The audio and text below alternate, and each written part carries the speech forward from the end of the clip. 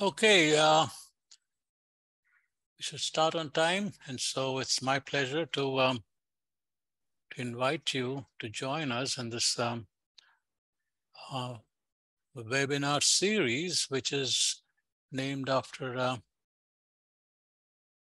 my good friends, Dr. Rebecca Brent and Dr. Rich Felder. Many of you were at our inaugural first webinar of the series, which was sometime in early September. And so today we have our second webinar of this Brent Felder webinar series, Effective Teaching and Learning. An important objective of this series is to create and nurture and help build a community of practice of people who are passionate about making sure that whatever we teach is actually being learned by our students in effective teaching and learning, and that is relevant to the needs of the world and society around us. So thank you all for joining. Just again to quickly show you the other webinars that are lined up for you. We have approximately once every 2 months, we have these webinars lined up. And so we have one in January after this, coming to us from Portugal, and so on. And so we have all the way up to June 19, 2024. We'll keep you busy, all right? So I hope you can join all of us. And you all know that that all of these webinars are being recorded and will be available on the Canvas platform. So Sridhar, make sure it's being recorded. So and then on the Canvas platform, we encourage you to communicate and discuss with each other. So if you're not yet on Canvas platform, just send an email to Sridhar, and he will put up his email shortly in the chat box. So with that, I'm going to introduce I see Bill Williams is here, one of our future speakers. And Richard Felder, you woke up early morning. You look like you just got up. Good morning, Richard. Good to see you. Okay, great. And my friend Funso Folado is here. A lot of good friends from the global community have joined us. So thank you for joining us. Either just put up his email ID. So Dr. Roger Hadgraft, another good friend of mine, is a civil engineer with more than 30 years of experience in improving engineering education. He has published many papers on problem and project-based learning, popularly known as PBL, and the use of online technology to support student-centered learning to meet the needs of engineering employers. He was instrumental in introducing a project-based curriculum in civil engineering at Monash University and in several disciplines at RMIT. He established the Master of Sustainable Practice and Bachelor of Sustainable Systems Engineering, both at RMIT. Roger was an ALTC Discipline Scholar and has been a member of several national learning and teaching projects, and he has consulted on PBL to universities, both nationally and internationally. His current passion to develop national approaches to engineering curricula. So with that, I'm going to stop sharing, Roger, and hand this over to you. Welcome. Thank you, Krishna. Okay, so let me share my screen. Always a trick to get the right one here. Okay, play from the start. So you should now be seeing the correct screen. If I press the share button. You're able to see it, yep. Yes, very good. So tonight I wanted to address the question of why engineering must change and how to go about it. Thank you for the opportunity. It's wonderful to speak to an international audience in this way. So before I start, let me acknowledge country. So in this country, in Australia, it's become a lovely tradition to acknowledge the traditional owners of the land from which I speak today, which happens to be the city of Melbourne in Australia, and the traditional owners of the Wurundjeri people of the Kulin Nation. and we pay our respects to elders past and present as the traditional custodians of knowledge for this ancient land. It's a nice picture of what Melbourne might have looked like once. So right before we start, I borrowed from Rich Felder's hymn book and thought, well, it would be really interesting to find out where people are from. So I'm wondering if we can run that first poll.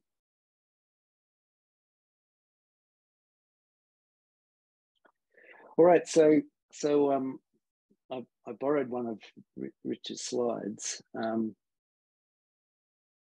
which is Ludkowski's model of adult learning motivation. It seemed like a lovely segue between our presentations. And it was really a reminder for all those who watched the previous webinar of the big ideas that were mentioned. So, you know, this combination of expertise, you know, when students come to our classes, they want people who know what they're talking about. They want to see the relevance. So I also want to talk about that tonight. They want praxis. They want to put things into practice. So they want action plus reflection. So we'll do a little bit of that. We'll do a bit of teamwork, and there'll be choices. Really, there'll be choices that you each make in how you engage in the activities and the knowledge that you bring to share with other people. And we'll have a chat channel will be open as we go. And Krishna will interrupt me if there are some really good questions along the way. And I've deliberately left places for questions as well. So jot down those questions as they occur to you.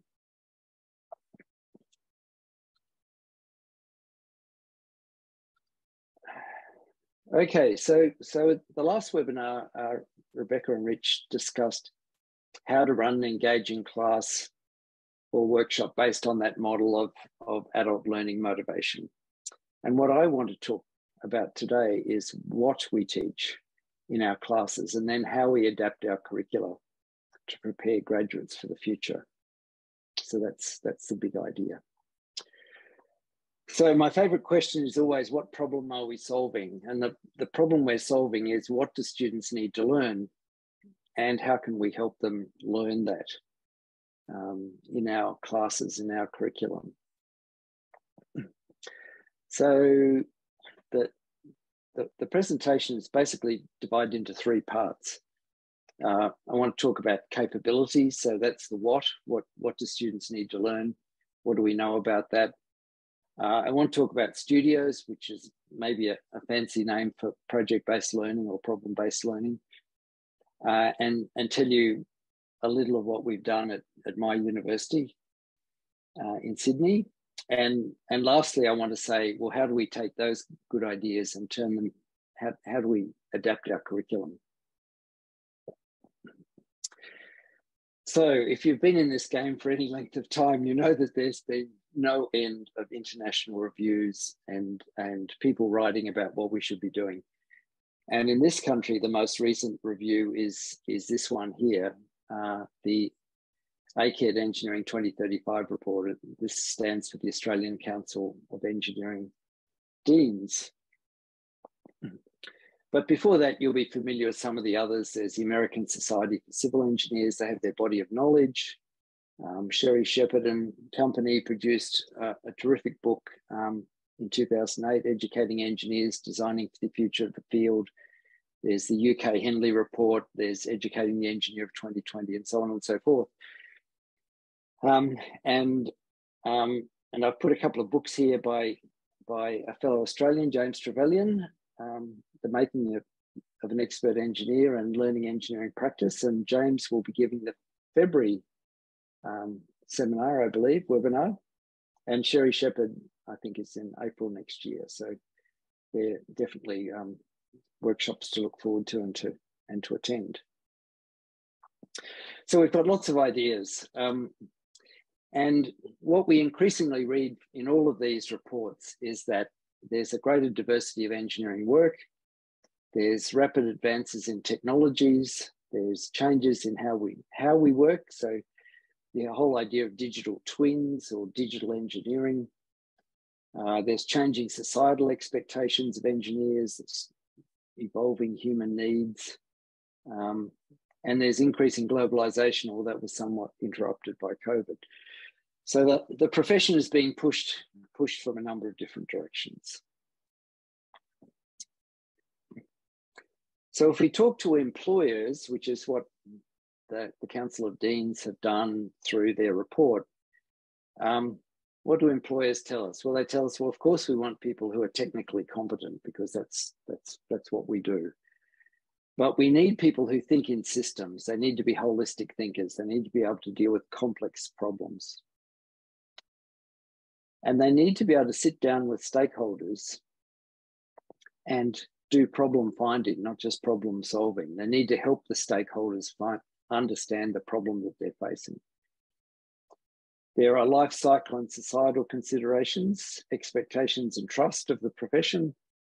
There are collaborations and interactions across constituencies and digital tools and technologies that I've mentioned already. So these are the things that we're hearing from our people.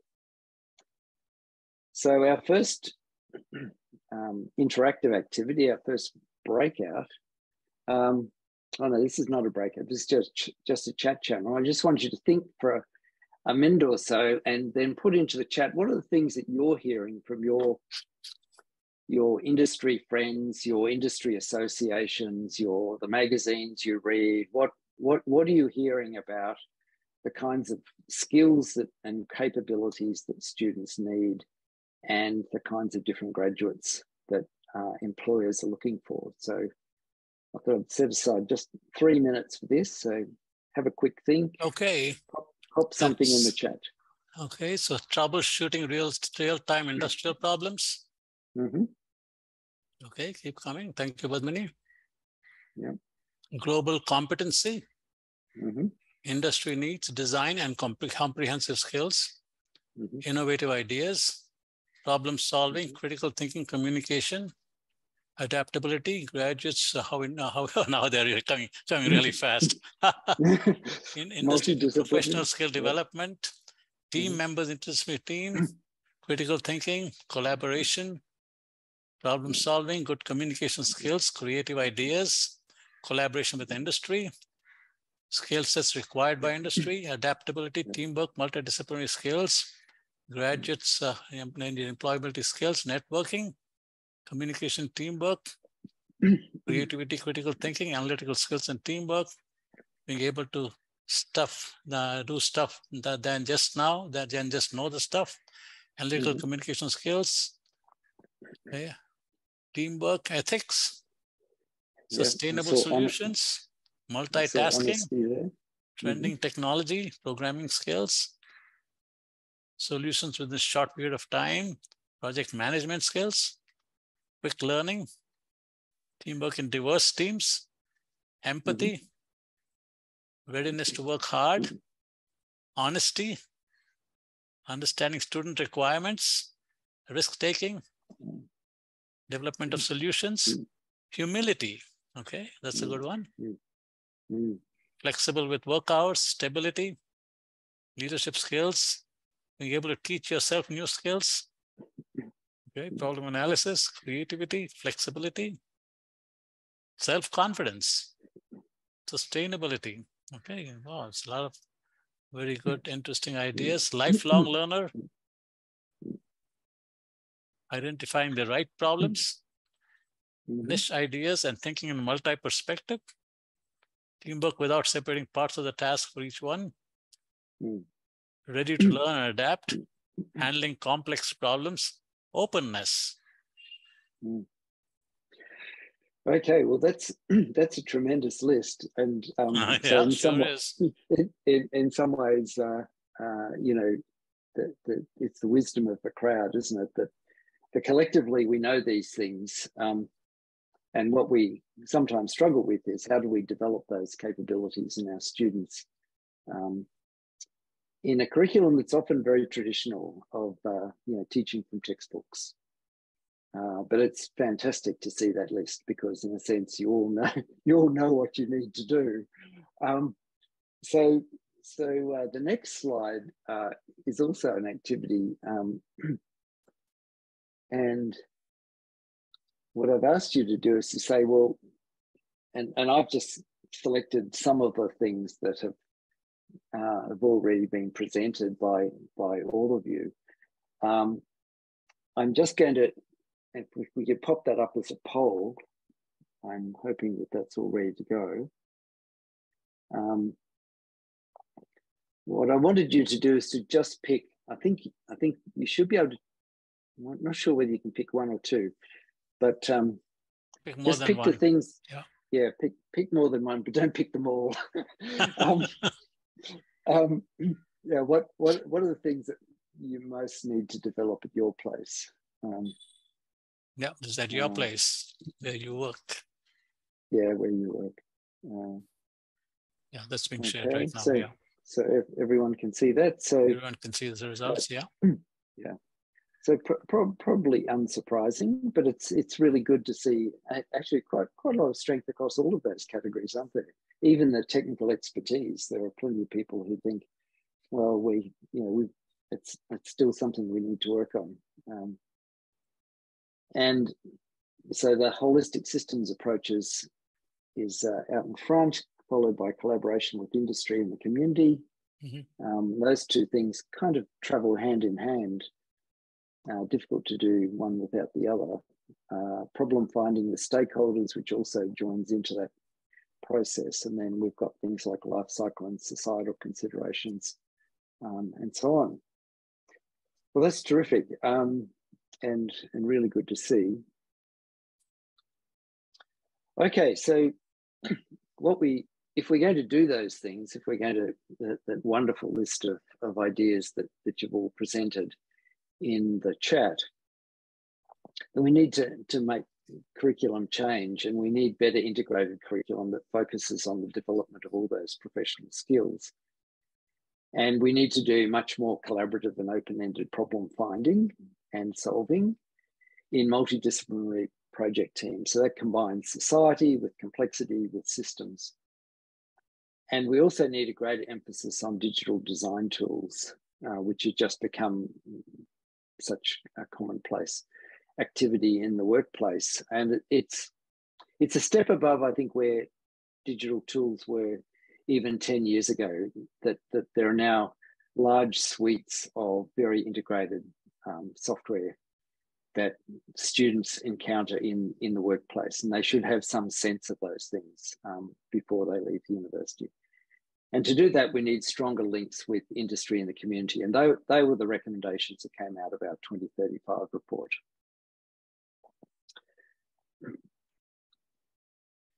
And we also know from that report that, because we went and studied, well, what do leading programs around the world look like? And this work was done by Professor Carolyn Crosswaite from the University of Queensland. And we know that the truly outstanding programs have very distinctive program philosophies. So they've been designed with the big idea in mind.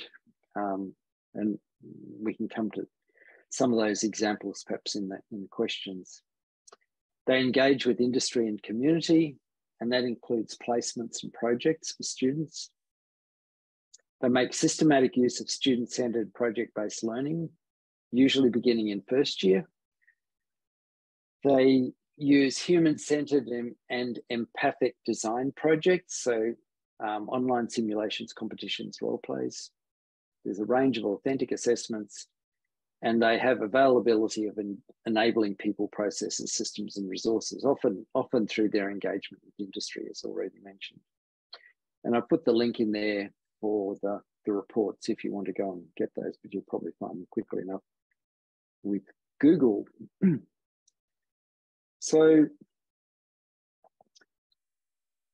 what I want to do now is just get, and we've done a really great job with the chat so far, but this is a chance to do a bit of breakout experience to just share some of the good practice that's happening at your place.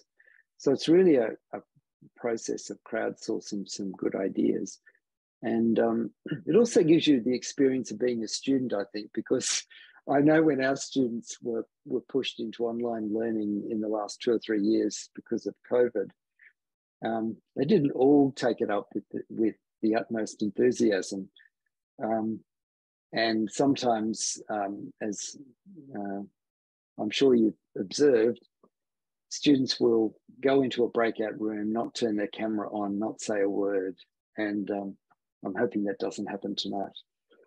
So the activity for the breakout room, so if we can divide people up into I don't know, groups of 5 perhaps, is just pick one of these 3 things. Mm-hmm. So think about digital design tools, multidisciplinarity, or industry collaboration. Think of a story. Is there a story from your place to tell, either something that you're doing or something that you know a colleague is doing that you could share with your fellow breakout participants? So they will have to come back and put it on chat so everybody can read it, right? After they come back. That's right. Yep. So they will have to think about it and talk about it for 5 to 10 minutes. I think we'll keep it 10 minutes, so take them time to go in and out. Mm-hmm. And then we'll bring them back after 10 minutes. And then everybody's encouraged to put their brief outline in the chat channel about any one of these 3 topics, right? Any one of those 3 topics. Engineering design tools, multidisciplinarity, which is socio-technical, and industry collaboration. So I'm wondering if there are any questions that anybody wants to ask. Sure. Let's go to the chat. Everybody get active in the chat. And okay. So Prakash Hegde from room number 16 has given us a big list of things that they discussed in the room. Oops. And Tilok Chandra Reddy gave another bulleted list. Wow, these chat messages can be collected, by the way. So we can actually compile these later on. But if there's any one, it's difficult to read a whole list. So if anybody wants to just focus on one things and then your practice. Okay, don't tell us what you discussed, but what were the details of what you discussed? Okay, problem discussed: reducing, recycling, reusing electronic garbage. Okay, new tools to estimate the footprints released from garbage, RRR process. Okay. New algorithms for statistical data analysis, weight activity. Unfortunately, I have no camera and mic in this computer. Okay, specifics. Okay, not topics, but specifics. Okay, here's one. We felt using digital technologies in core disciplines of engineering, like mechanical civil, is a bit dampener in some Indian colleges. Okay, well, I don't know what you mean by that. Maybe you can elaborate a little bit when you mean it's a bit dampener. Digital technologies. Okay, then give us specifics. Don't just say we talked about industry academic collaboration. Something that catches your attention as something that's unique that has been done in the particular college. Social immersion, community engagement, identifying societal problems. Anything new, exciting that was shared that you could take back with you. Okay, admission status. Okay. Discuss industry collaboration. Can I ask a question? Okay, Deborah Blaine, come in. Okay, can you unmute Deborah Blaine? Anybody? See that? Yeah. Hi, everybody. Thank you. Hi. I think many of the programs that I've been reading now in the chat are also a lot of the innovative programs that allow students to work in multidisciplinary teams or in international team building and solving problems and everything are parallel to the main program and are optional extras. But our programs are already so full, which means that a lot of our students will struggle to engage in these kind of more holistic programs that could really be giving them the skills that they need. So how do we keep the technical content that we need to have in our degrees and also do these holistic things?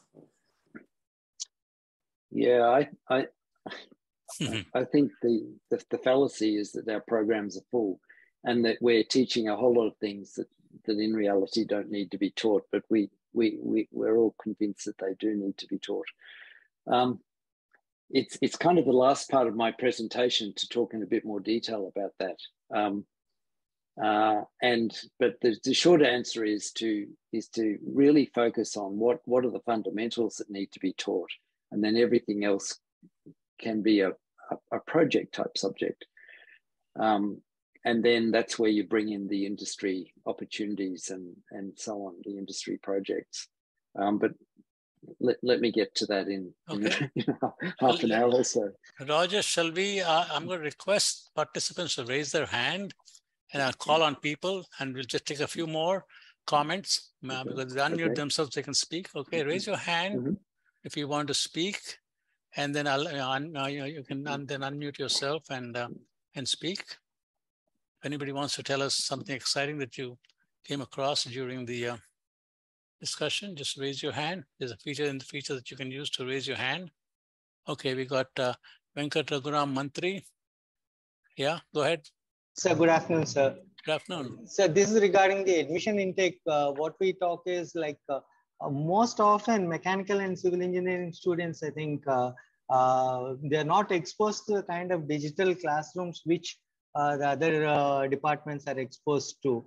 That's one constant complaint from the students, saying even when we put them on special training, they feel that they are not exposed that much to the industry or to real life models. These are constraints in a small Indian college where you can't bring in automobile or construction technology into the classroom. And on the other hand, it's not directly supported by the digital concepts of having sophisticated digital classrooms also.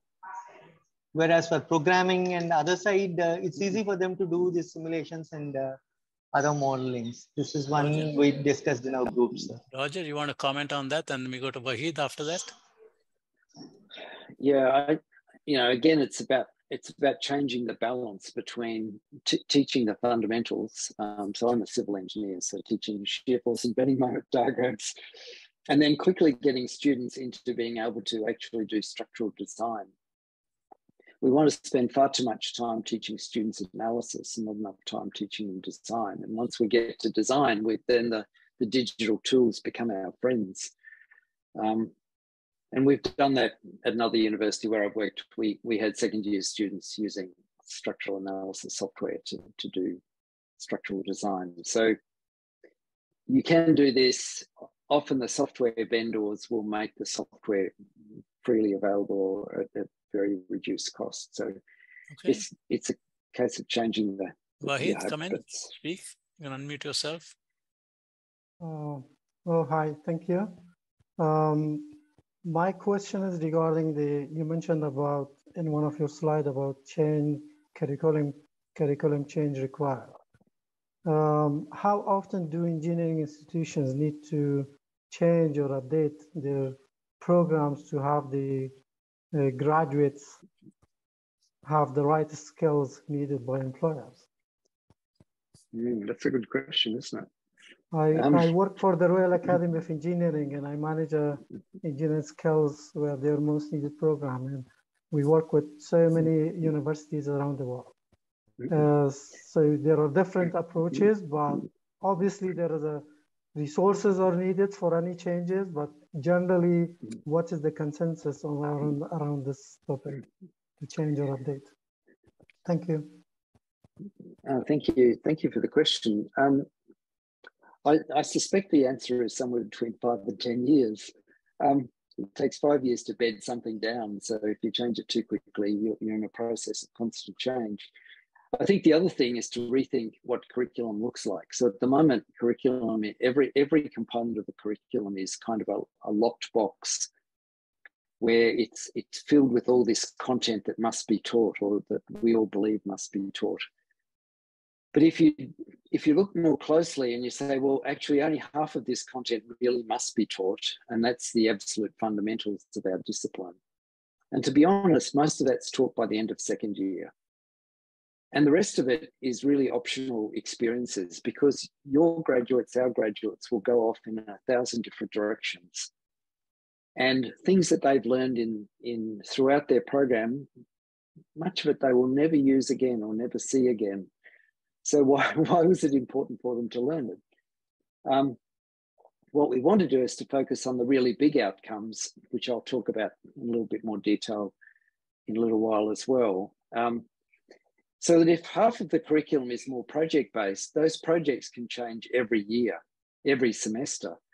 So your curriculum becomes naturally self-renewing, because if your industry friends are coming in every year with new projects, it just keeps changing. And then somewhat less frequently, you could go back and look at your fundamental subjects and ask, do I really need to teach this anymore? Or is this now all done in software? And, you know, okay, we just don't have to spend so much time on it. Thank you, Wahid. Let's go to one more, Dr. Lal Mohan Baral. Unmute yourself, please. Hello, good afternoon, sir. So I am Good from evening. Bangladesh, actually from Ahsanullah University of Science and Technology in Dhaka. Actually, I wanted to share with all of you some success factor regarding the industry-university collaboration. As I am from textile engineering department, recently we get feedback from our industry partner, where approximately 300 graduates are working from our department. So the industry people, they identified our graduate has very good technical knowledge, but somehow they recognize they have some say soft skill knowledge, lack of soft skill knowledge. So recently we collaborated with them, and for the industry you know, the training for a group of students, that means approximately 40 students, and they are agreed to give the soft skill training along with their internship for upgrading their soft skill development, as well as they are agreed to give some opportunity to do.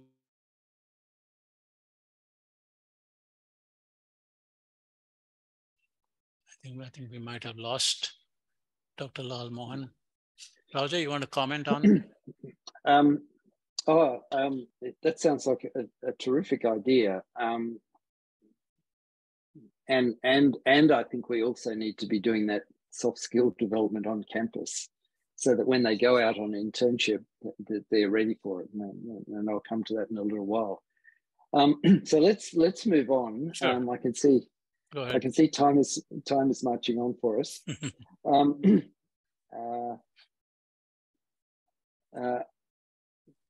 So really, you can share your screen. You have to share your screen again. Oh, have I lost that? Oh. Hello. Okay. Okay. Share screen. Okay. Is that good now? Yeah. Okay. So this is what we need more of.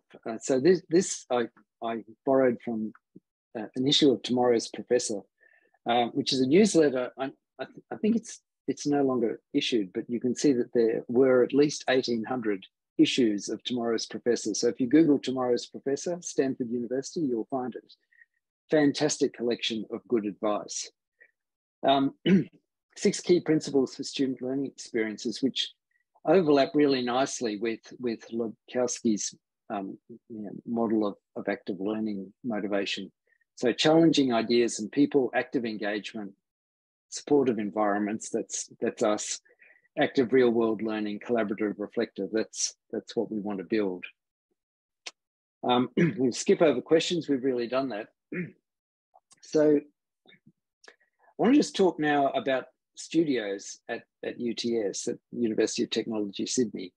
And one particular innovation which in some ways really accelerated our adoption of studios, and that was summer studios, which we ran for 3 years in 2018, 19 and 20. And it was a place of experimentation for us and for students. And it was an elective for our students. So it kind of goes to Deborah's question, which is how do you get students engaged in some of these things? So this was a way of us trying it out in the first place without causing too much grief. So the learning objectives for Summer Studio was a really interesting situation. We had about 180 students enrolled across about a dozen different topics. So each studio was fairly small. If you do the maths, that's about 15 to 20 students per studio. But they all had the same learning objectives, is that they all had to be able to engage with stakeholders, apply design thinking, demonstrate technical skills, document collaboration, and conduct self, peer, and team reflection, which are all the good ideas that we've been talking about so far. And these match our graduate attributes as it happens. And our graduate attributes, there are 6 of them. So we have one very special one, which is about Indigenous knowledge systems. And you remember that I started off by acknowledging the traditional owners of the land. And the other 5 are socially responsible, and that has been mentioned in the chat already, ethical conduct and so on. We need graduates who are design oriented, they're problem solvers, but they're also technically proficient, they're collaborative and communicative, and they're personally reflective. So they're our big ideas. This is what makes a whole engineer. So when we designed this summer studio, it was a really interesting outcome was that when we asked for expressions of interest, we got several expressions of interest from students who said, we want to lead studios, which is something which we just did not expect. And I think we had 4 studios that were led by students. So there was a humanitarian engineering one, the smart cities one, the space challenge, and it might have been the cybersecurity one. And some of the others have run at other times over those 3 years. And that group of young men there were the ones who did the Vivid Light Show, who built that model behind them and designed the lighting installation. And I will say a little bit more about how it all worked a little bit later. But what one student commented on this 6-week experience was that they just found this totally transformative, the open-ended scope, the freedom, the creativity. And they said, I had freedom to learn using my own practical experiences instead of a regimented assessment schedule. So for many students, this is the first time they'd seen project-based learning in this kind of way, an open-ended problem where they could go and seek the solution for themselves. But what we didn't understand at the time was how important it also was for the academics involved. So the students said, oh, this is great. This is the best subject we've ever had. And when are we going to have more of these? But we had academics who came away and said, this is the best subject I've ever taught, and I'd never want to teach that old way again. So that was fantastic. And now we have more than 80 studios across our different engineering and IT programs.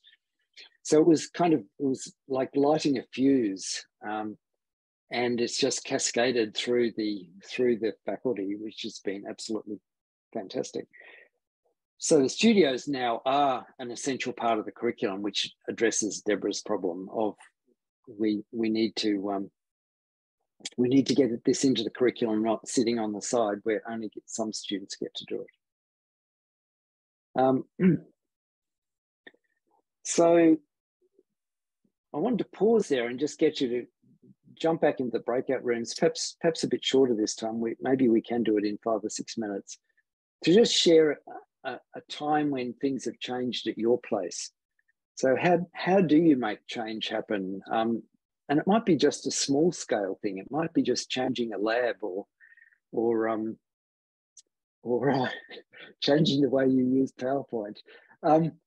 But some time when you thought, oh, there has to be a better way of doing this, and just tried a small experiment. Now, what have I said there? So can we divide? Do you want them to go in breakouts again? Yeah, I think so. Or unless you think we could do it quickly in the chat. Do you think that could Let's just do it in chat this time, maybe. Let them post online in a chat box a story. Okay, just focus on this. I know many other important questions are important, but in this particular next 5 minutes, just focus on small projects, small changes, and share a story with just succeeded, okay, that you made, and this will help others, encourage others to, to think about similar things. Okay, small changes. Okay, let's get the everybody active in thinking about small changes that you made, and I will keep thinking about a small project. Okay, Deborah says small projects with peer assessment that has worked for her. Okay, so Vijay Lakshmi, higher cognitive assessment. I'm not sure exactly what you mean by that. If you can explain that better. Okay, then Roger. Okay, Roger Hadgraft is Roger responding to Jim Trevelyan's question about can you circulate a paper detailing practicalities? And Roger says yes. Okay, then Nitya says many projects in a group have worked. Comprehensive viva voce, oral questions at the end of the semester with peer student review has worked. Engineering projects and community service as a course has worked. Introducing design thinking, programming assessment in hack banks. Internships of 2 weeks for students in automobile engineering has worked. Then using simulations with a set of questions following them will help teach the learning objectives. Then you have internships, of course, problem-based learning at early stage of undergraduate curriculum. Alumni interaction has worked. Mini projects, engineers without borders projects. The open book assignments have worked. Then introducing tutorials help to achieve higher order program objectives. Then self-reflection on areas of improvement on a Google form after a test that has worked. Then concepts need to, let's see, student projects with real life problem from industry. Okay, survey of solutions for an engineering program. Programming contests in HackerRank. Case study with field visit and internship. Peer-to-peer learning through student clubs. Social internship has worked. Theory come practical course with alumni and industry experts. Evening events for students with experts from industry. Outside funding to introduce active learning to introduce rubrics for assessment worked. Concurrent theory and industry work.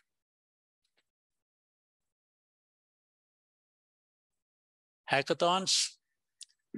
Modeling simulations and summer internships. Okay. So quite a lot of thoughts came out there. So obviously there's a lot of good successes out there. We just have to start sharing them. That's right. so again, collectively everyone knows what needs to be known. It's just that we all have. At this point, let me intervene just a minute based on the conversation that Rich and you and I had in the breakout session. I want to remind all of you that we're building a community of practice, and most of you, I think, are on Canvas. So make it a habit to get on Canvas and put some of your thoughts on Canvas to share with others. So maybe once a week, get onto Canvas and read what others have posted, and we'll try to get some more activity going on Canvas, which Roger and myself and some of the others. So that should be our community of practice, because you can see, as you can see from the chat in the last 3 minutes, we got 100 examples of small things that worked. Wow, we should feel good about it, right? Okay, go ahead, Roger. Right. And Rich Felder's just reminded us all that the only way you can do these things is to realize you're going to have to take some stuff out, and make time. And I'll talk about our mechanical engineering program, which has been revised in the last year or two, in a little while, and talk about how we did that. Anyway, let me quickly skip on, because I've realized we're having such a good time here that time is slipping through our fingers. I want to talk quickly about the design principles we used, just in a couple of slides. And first of all, I've already mentioned design thinking, which many of you will know about, and which is just a fantastically simple way of, particularly in the year, in the first year probably, of helping students to understand, well, how do you go about design? And that became a really important part of summer studios and has been picked up in other studios across the faculty. The other key idea we used was agile project management. And so we ran these studios over 6 weeks. So there were 2 classes every week. There were effectively 12 classes. And we ran it as basically 4 sprints. So a sprint is a coherent time where you set out with an objective and you deliver something that is then assessed by the team. So in our case, the first sprint, which is from, let's say, from class number 1 to class number 3, was the problem definition in the studios. What problem are we solving? Then from class 3 to class 3 to class 6 is exploring solutions and technologies and whatever else is relevant to that particular studio. And then the third sprint was around prototype design, and then the 4th sprint was around prototype refinement and submission of the whole portfolio. And then we had a wrap up at the end where every class exhibited their work, and students walked around and had a look at all the work that was being done in the other studios. And we invited our Deputy Vice Chancellor to come along and look at all the wonderful work. So it was a celebration. And coming back to the Ludkowski's model of adult learning motivation, it really was about all of these things. So it was about running studios by experts. So that was the expertise thing. It was industry relevant. So that's where students really engaged. And I should say the studios that were co-led by senior students were the best and most popular, because the senior students really knew what the junior students needed to know. So that the relevance of content was really, really sharp there. It was very much action and reflection. So those sprints were cycles of action and reflection. It was all teamwork, and the students had choices of topics. It was very interactive. So we really did put the model into action, even though we didn't know that the model by that name at that time. Look, I'm going to skip on quickly and come back to questions, perhaps. And what I want to do is to just, and again, perhaps we can use the chat for this purpose, is what's a studio or a project that you could run in your discipline? Thinking about design as the fundamental idea, or if you don't operate in the design phase, it might be a feasibility question, it could be an operations type question, it could be some other aspect of it could be construction or manufacturing. It could be another aspect of the engineering life cycle, but something that's embedded in engineering practice. And then how might you engage stakeholders and industry in that project? So we're going to do this at breakout room, but I can see us running out of time. So no, I think let's do it, Roger. I think it's a good idea to do it. So let's just take a few minutes. I'll ask people to raise their hands and just 3 or 4 examples of studio ideas. What do you think, Roger? Sure, we'll have to be quick. Quick, yeah, let's make it quick. Okay, quick. I'm gonna make it really quick. Anybody ideas? Raise your hand and an idea that you might have discussed for a studio in your particular institution that is here. Any of you? Raise your hand and I'll have you talk. Radhika Devi, okay. Tell us what idea you have for a studio at your institution. Sir, as such, like we 3 people from the room number 7 discuss what has happened with us. So there was a design thinking course that CBIT has implemented, as well as one college from Tamil Nadu has implemented, and we were also implementing, sir.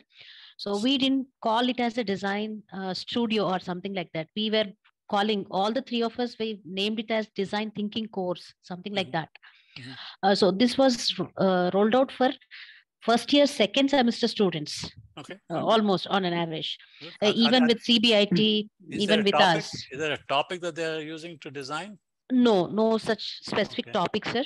Okay. So even for us, there is no such specific topic that we were using. Okay. So maybe because of the logistics problem. Okay, let's go to availability of faculty. Thank you, Radhika. Let's have another hand raised. Another hand raised. A specific idea of what design studio, or not design, I mean, what studio you might do. Value-added course. Okay, raise your hand and speak, folks. If not, Roger is just waiting to get back to his slides. So that's right. Vijay Lakshmi. Okay, Vijay Lakshmi will take yours and we'll give Roger the stage again. Yeah. Vijay Lakshmi, tell us anything about a studio that you can plan to do. Yeah, go ahead. Yeah, we are running a design thinking for social innovation course in a studio mode only. So where we adopted the Stanford model, even in the discussion room, like a breakout session, we discussed on the same thing. The other college, the person who has participated in the breakout session, they are sending students to the Stanford for training on the design thinking. Upon returning, in turn, the students will train the remaining students. That's what the model they adopted. But we are adopted the Stanford model for a design thinking, where societal problems we are going to solve through community engagement. Wonderful. Thank you so much, Vijay Lakshmi. And we'll get back to Roger. You're on. So you got to share your screen. Show your screen and keep moving. We have another 15 minutes for you to wrap up. Yeah. Thanks so much. Share. Okay. I would encourage other people to put your ideas in the chat box. We will collect them. So sorry to not allow everybody to speak, but just put them in chat box. We'll collect them and put them on Canvas. Okay. Thank you all. Yeah. Go ahead, Roger. And just a follow-up to the previous speaker, we've sent students to Stanford as well. We call those the University Innovation Fellows. So that's a great program. Here we go. Okay, so I want to speak briefly about how to remake a traditional curriculum, and I think the typical responses and is something like this: oh no, it's impossible. There's too much content. The senior professors will get in the way, and it's just too difficult. Don't even think about it. But one thing that occurred to me eventually was that we think of engineering curricula as a whole, but it's actually a series of little parts, and they're all kind of pushed together into our overall curriculum. So if, for example, you look at civil engineering at my university, it's made up of all these components. So there's some mathematics, there's some professional practice, there's some basic science, there's an introduction to the discipline, there's construction, there's mechanics, there's geomechanics, there's water, there's technical options, free options, capstone project. All of this is 32 units. And we think of that as a whole civil engineering curriculum, but it's just a bunch of parts, a bunch of Lego bricks that have been kind of pushed together. So if you want to make change, you can actually make change at the micro level by, well, for one thing, you can change a single subject, which is probably yours. But then work with the people around you. And you're usually probably working in a small team, and you can start to make change from a small team point of view. But what we did with mechanical engineering, which I'll show you on the next slide, is we boiled it down to, there are 5 basic sub-disciplines in mechanical engineering. There's kind of structural ideas, there's machines, there's dynamics and control, there's manufacturing, and I always forget the 5th one, thermofluids. And we said, right, each of those can only be taught in 2 subjects. So you can only teach, you've got 2 subjects to teach the fundamentals of your sub-discipline, and then we will have studios where students practice those skills and extend them. And also opens up the possibility of multidisciplinary studios. It also opens up, as was mentioned earlier in response to the question, the option of renewing the program as you go along, because you simply change the projects from one semester to another. And it also gets students into action early. So our students start doing projects from semester 1. So this is kind of what the new curriculum looks like. We also have 2 24-week internships just to make it interesting. And you'll see that we have, so for example, we have a structures A subject and a structures B subject. So after the structures A subject, the students can come and begin to do a studio which draws on their knowledge of structures and materials and manufacturing. They do design of machines, and they can then do a studio. It'll be this application studio A. They do thermofluids A, they do thermofluids B, they do a studio on thermofluids. So that's the way that we convince the academics to stop worrying about all this advanced material they want to teach. In fact, in some ways, the studios provide more opportunity for advanced material to be taught. So that's the big idea. Send me an email if you want to know more.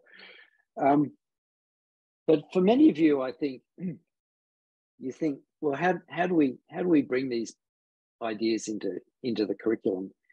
And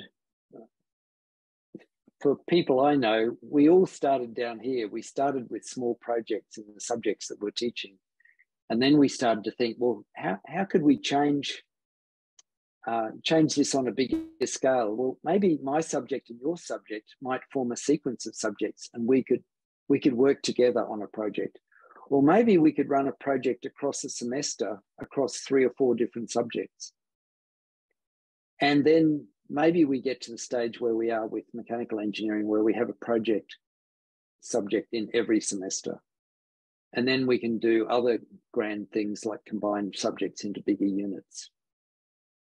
I've got plenty of stories to tell about all of those things. I'm going to skip over questions, leave questions to the end. If you do want to make change, what we do know internationally is you need, eventually, you can make change at small scale in your subjects, but eventually you need the support of discipline leaders, heads of school, heads of departments, deans, associate deans, and so on. And you also really need learning designers to help. And those people might not be in your faculty, they might be in the university, but you need them to come and help you to achieve the learning outcomes you want to achieve. And of course, you need academics, and you need capable students who really wanted to do these things. So if you've read any of Ruth Graham's reports, she did a study of this back in 2012 and identified, well, what leads to excellence in engineering education, particularly what leads to persistence. So programs that get changed and stay changed. And they usually start with a crisis. We've all had a crisis. So COVID is a great crisis. And somebody once said, and I'm trying to remember who said, you know, never miss the opportunity that a crisis produces. It's not the right words, but it'll come back to me. Be ambitious, aim high, use heads of departments and schools, engage with your academics, do team teaching.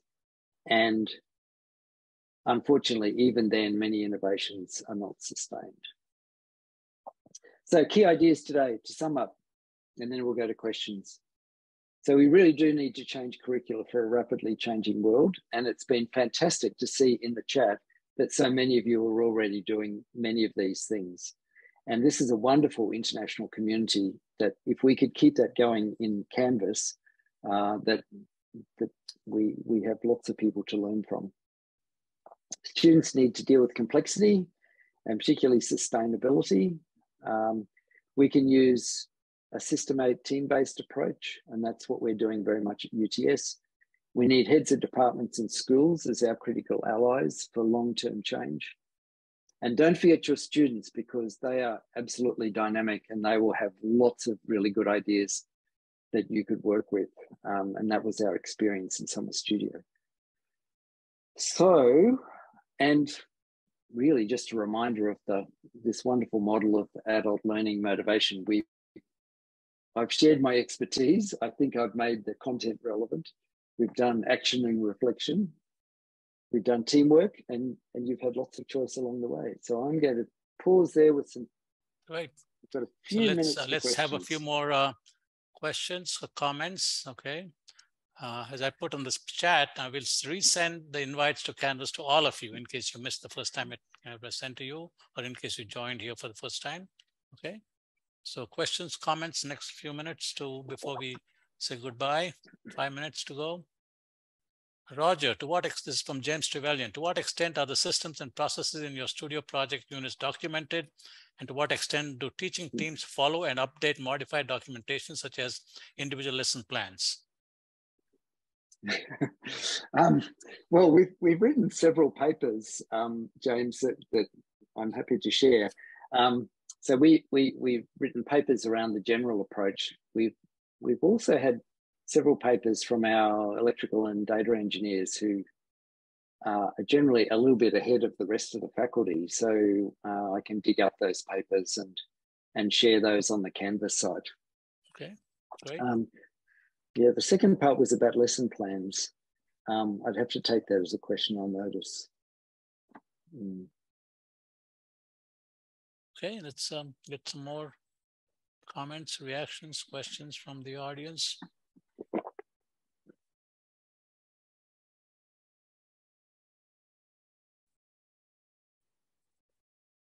Okay, this is Franca Fagner from Brazil, civil engineering professor. I usually find some resistance in changing from both students and professors. How do you deal with it? That's an understatement. Yes, well, the first time we ran Summer Studios, I must admit, it didn't run. A couple of them didn't run quite as smoothly as I expected, and it was less about students not wanting to do it, because after all, they'd all volunteered in a sense, they'd all enrolled. Was that they didn't quite understand the whole way the studio ran. And for our second instance, we did much better training with our academics. So they really, in a sense, scaffolded the students in those first 2 or 3 classes. So the students really understood the process of the studio and not just what they were being asked to do. And the thing that I realized was that students hadn't ever learned to ask questions in the way that you deal with a client. That is, okay, now I can see what you've asked me to do, but there are some immediate questions in my mind that I need to ask you. And they'd never learned that kind of professional dialogue. They expected that they'd get an assignment sheet, they'd read it, they'd go away and submit in several weeks' time without ever speaking to the teacher again. And that's not how a studio runs. And so we had to teach our academics how to run this much more interactive studio experience, which we did much better the second time around, I should say. A couple of people have exchanged ideas that students are easier to convince than faculty, and a bunch of other people have agreed with that, and these are faculty. Yeah, and I think that was the value of the summer studio elective experience, was that the academics who wanted to be involved, and some of them who volunteered really surprised me, because I saw them as quite traditional academics, and yet, you know, they put their hands up. They said, yes, let's do this, and they came away and said, that was fantastic. That was, you know, completely different to what I'd done before. So it's always hard to judge who's going to move and who's not going to move. How to strike a balance? This is from Vijayalakshmi. How to strike a balance between laying a foundation as well as application and innovation level to manage the time? Well, that's really what we've done with the mechanical program. So we said, okay, students do need to be taught the fundamentals in quite controlled ways, but even each of those fundamental subjects actually has a small project at the end. So there's 8 to 10 weeks of if you like, quite structured learning, and then 3 to 4 weeks of project, and that's so that students are never far from putting their new learning into practice. Yeah. Okay. Well, comment is that once faculty sometimes start changing once they see how enthusiastic the students are, which is good. Yeah. Exactly. All right. Okay, so looks like we are run out of time here, Roger, and I think we need to close. It's 5 o'clock Indian time and 1.5 hours past the starting of our session. So thank you all, folks. This has been a fantastic session, and I'm glad that we have some of our past and future webinar speakers also here with us. It's exciting, and let's keep the conversation going. As I said, as Richard and we were all disappointed that no one really took advantage of Canvas since the presentation that Richard and Rebecca made. Okay, so let's all get into the habit of maybe once a week, just out of curiosity, logging into Canvas and see what's new and put your own thoughts in there. Okay, that's a nice little fun way to connect with this community, and we'll try to prompt you with some questions of our own. Okay, and with that, thank you all. And have a good day, evening, morning, wherever you are, different parts of the world, and stay healthy, stay happy, and stay peaceful. All right. Take care, guys. Thank you. Okay. Thanks, everyone. Bye now.